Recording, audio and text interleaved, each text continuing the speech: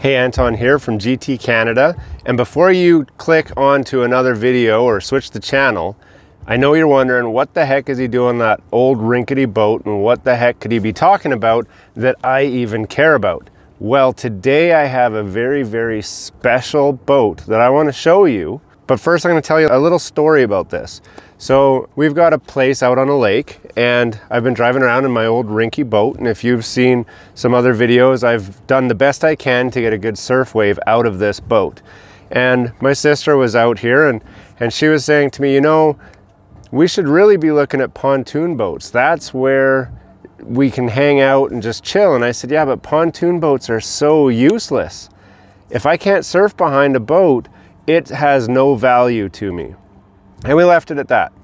Well, earlier this week, my sister sent me a video and she says, have you seen this? And I opened up the video, and to my surprise, I saw a pontoon boat that somebody was surfing behind. Now, if you've clicked on the link to this video, you already know that I'm talking about the Montara Surf Boss pontoon boat.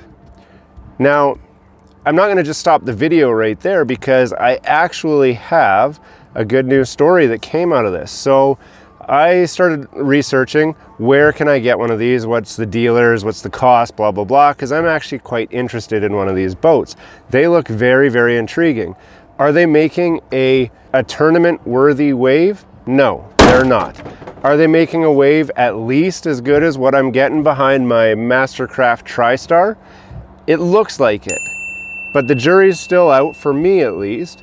But I want to show you what the boat looks like and all of that. So I actually came across a guy in my town that has one of these boats recently, and I totally creeped him. I went to his house. It was parked outside of his house. I stopped, rang the doorbell, no answer, banged on the door, no answer, rang the doorbell again, still no answer. He's got one of those Ring doorbells, so I know his phone's buzzing to say there's someone at the door, but he was not answering the buzzer. So I left a note. Hey, I love your boat. I want to know more about it. I want to talk about it.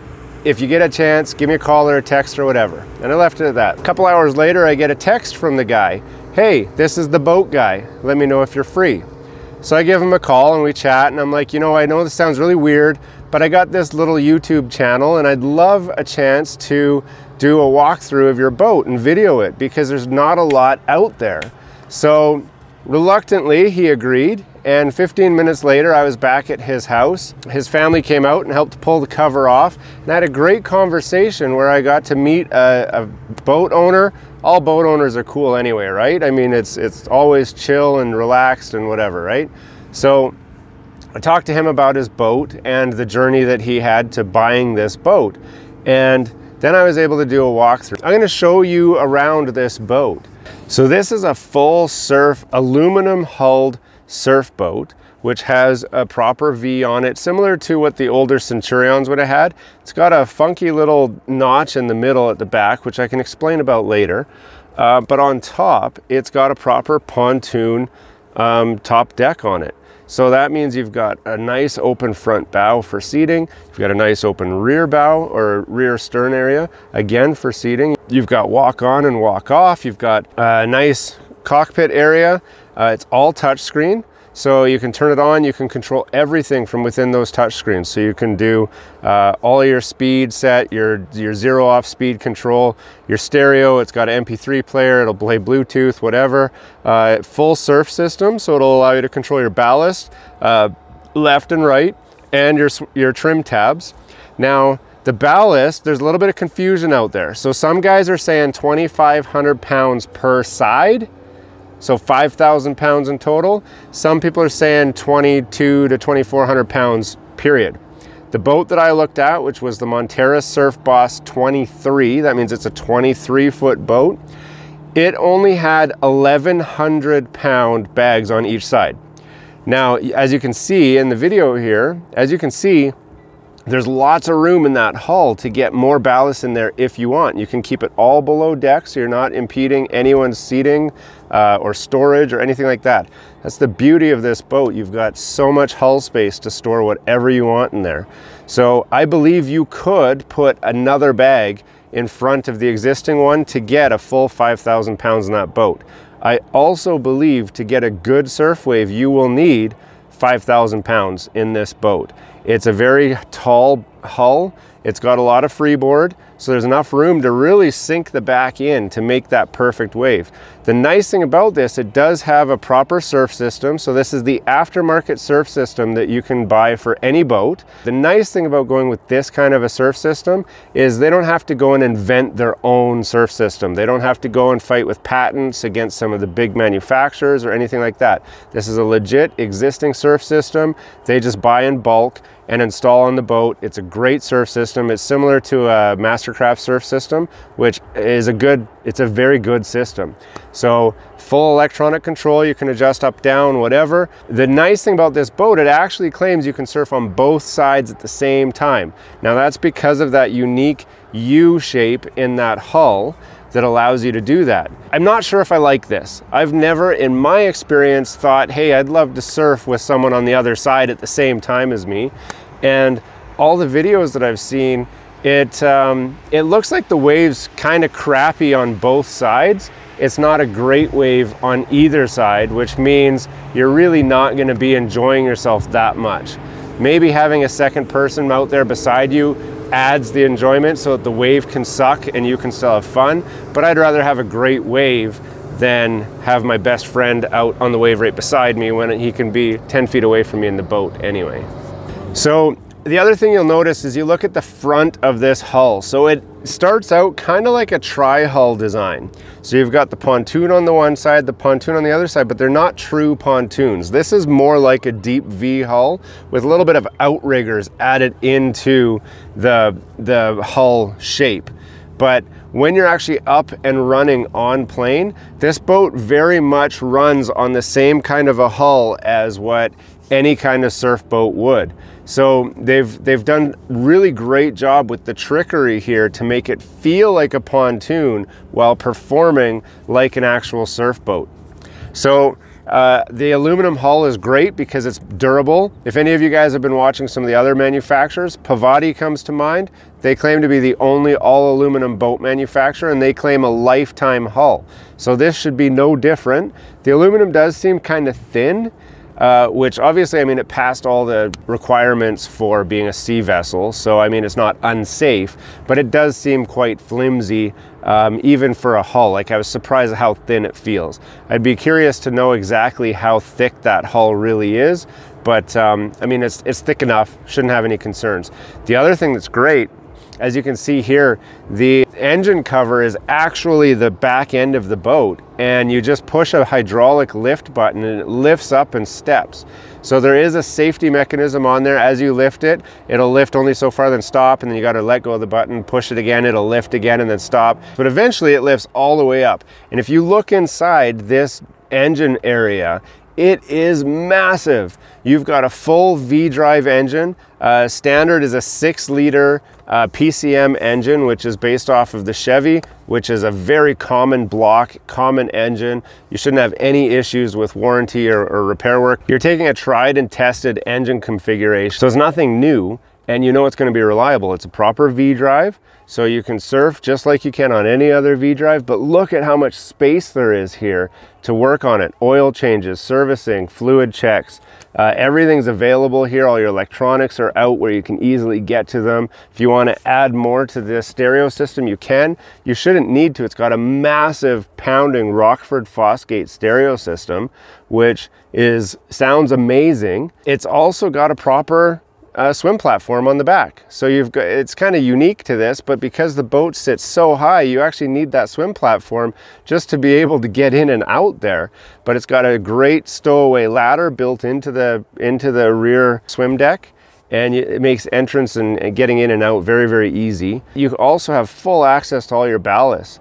And you can see it's got dual Jabsco ballast puppy pumps, which are high flow.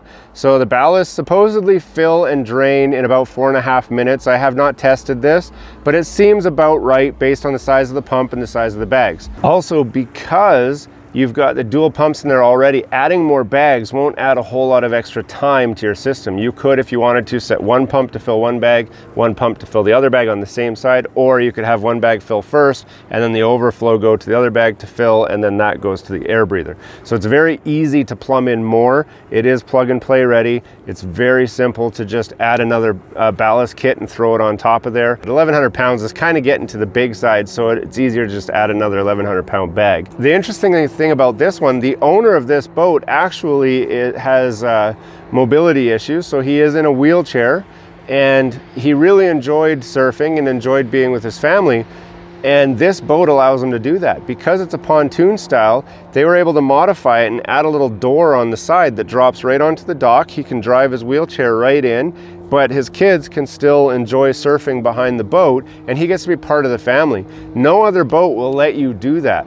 You just, with a proper V-drive surf boat, you are not going to get a wheelchair in there, not easily anyway. This one you just drive on, it's great, everyone can just hang out and chill. Someone wants to surf, you just hit a button on the dash. It has pre-programmed rider profiles, so once you get the ballast how you like, and you get the trim tabs how you like, and you get everything set up exactly how you want, the zero off set to the speed you like, all you got to do is say, I'm riding.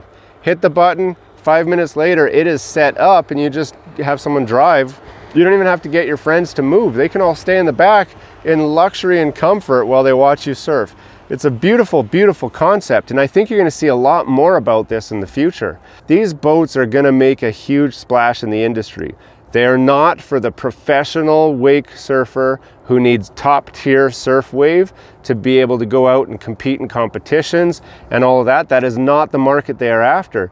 But with the pontoon boat market as strong as it is, the fact that they've added the ability to surf behind it as well, they're going to just take off in this market. If you haven't seen one yet, you will see one soon.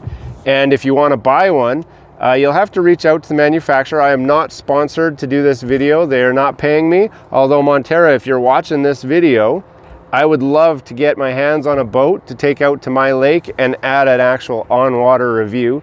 But there's been no money changing hands. This is just my experience with the boat and what I've seen so far.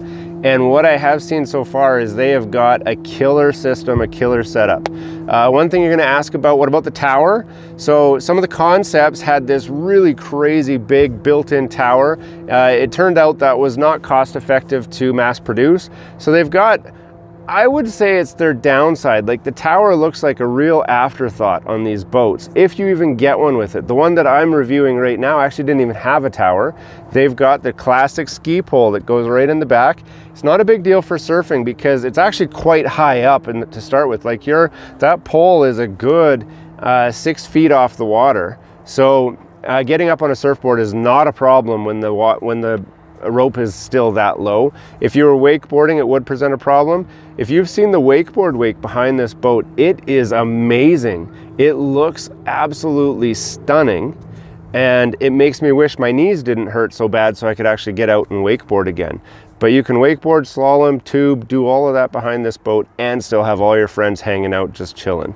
The quality seems very good. The stitching is good, it's lined well, the build quality seems good. This is not a cheap boat. In Canada, you're looking at, budget at least $150,000 for one of these boats. But when you price out a high-end pontoon boat or even a higher-end surf boat, it's way cheaper than a high-end surf boat. It comes in at about a mid-range surf boat range for brand new, and it comes into the high end for a pontoon boat brand new. So the fact that this marries the two together really hits a sweet spot in that market. I don't think you're going to see any used ones on the market anytime soon. This is their first full year in business, and they're still quite small, so their factory does not produce a lot of boats, and so it's going to be hard to get your hands on a boat. So if you're lucky enough to get your hands on one now, I would do it, because once these videos start to drop with these kinds of reviews and more info gets out there and more people hear about it, these boats are going to sell out quickly. And I imagine there will be a very long waiting list if you want to get your hands on one of these boats very, very soon. So Montara, hit me up. I would love to do a water test. Bring me to your factory. I'd love to do a walkthrough of your factory and the process. I'd love to see how all of that stuff happens. And For the rest of you, keep your eye out on this segment of the boat market because it is gonna take off. I hope you enjoyed this video.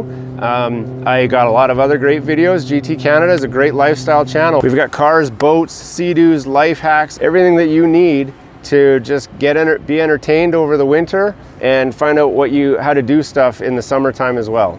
My lake's starting to get really busy on the water again now that dinner's over, so I'm going to shut this video down, but make sure you like and subscribe and check out some of the other videos here if you've got time. Thanks. Until next time, have a great day.